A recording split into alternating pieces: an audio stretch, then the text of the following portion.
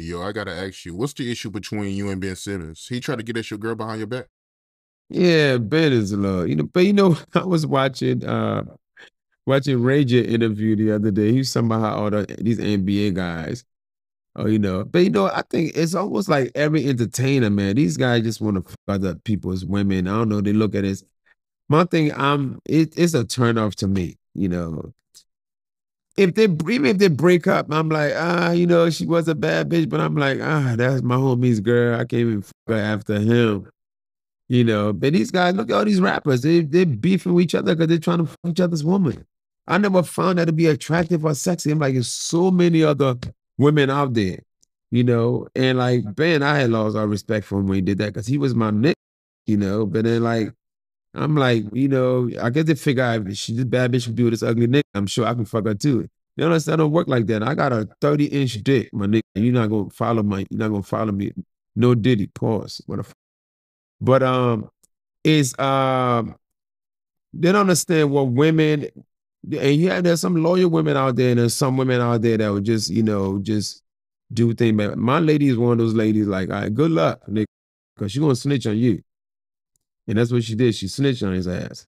So what exactly happened? Like, what did he do? Well, he was like in her DM, and then like but what he tried to use, because she's a real estate agent, and he tried to use that as like trying to buy a house and trying to, use it like, to make a commission, whatever, and he was using that as a way to communicate with her, which I don't mind. I want her to make money, what I mean? But like that led to like him trying to be flirtatious and trying to get at her. And then she's like, ain't you Mike's friend? And he's like, oh, we ain't that real, them real. She said, what she said? He said that we ain't friends like that for some pussy. Yes, I lost our respect for him. I light his ass up. And the funny thing about it, since then, like people would think twice about going in my girl's DM because they know when they come back to me, I'm gonna embarrass them. I don't care how much money you make, I make money too.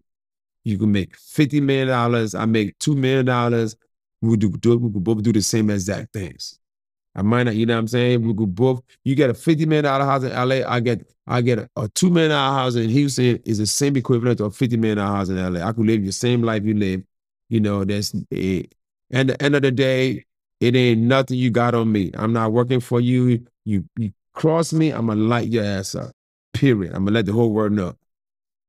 So since then, nobody try to, people be scared to say hi to my girl. Man, look at the beef with Quavo and Chris Brown. Ain't it because of the girl? Like, no, you so many bitches out there for y'all. Why y'all want this nigga? Nah. My thing when my homie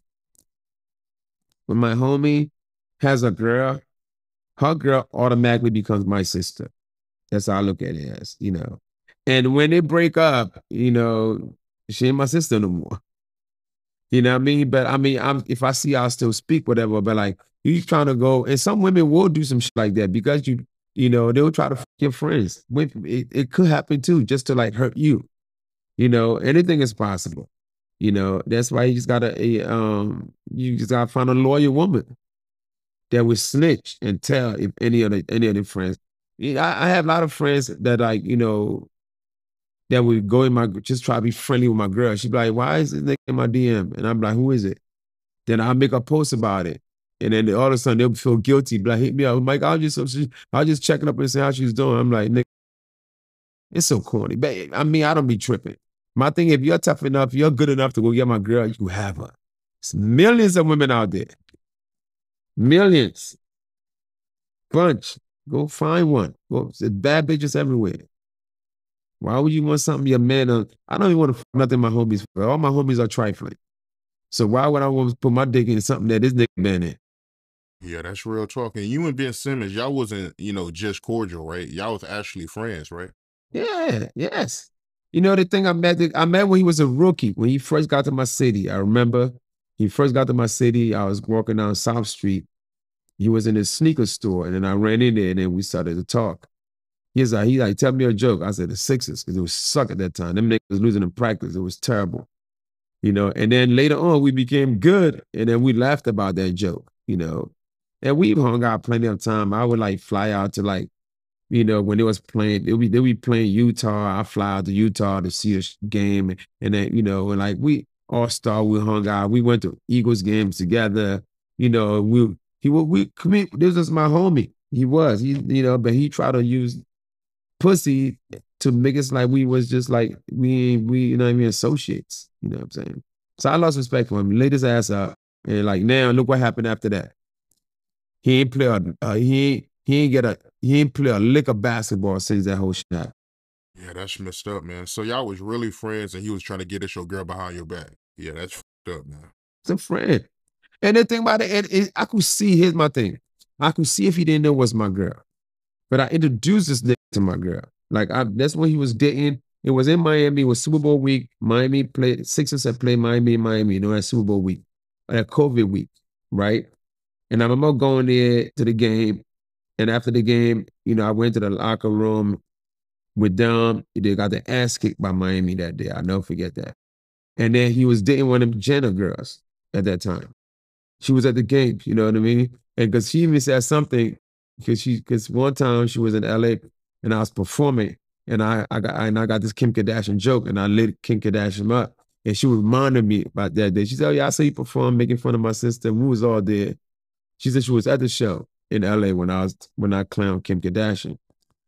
So, and then that's when I introduced him to my girl. I remember that day in Miami. And so I could see if he didn't know. If he didn't know that was my girl, you her DM. But I knew he knew because I introduced you to her. And then she reminded him, because she was like, when she saw him another time, she was like, Mike, I think he was in my DM. I'm like, oh, you tripping. You know what I mean? He ain't worm. And then he went and did it again. And that's why I knew, okay, this nigga's trying to do too much.